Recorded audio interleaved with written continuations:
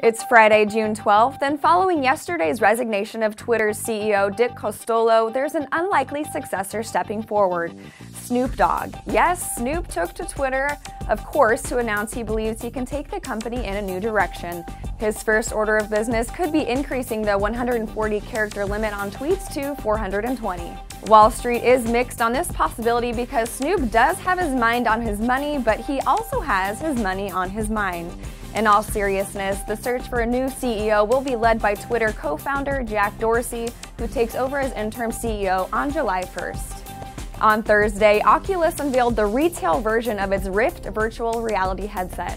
It's lighter than previous developer versions and features a new motion tracking system that uses a stationary reference object. Each Rift headset will include an Xbox One controller with computer connection.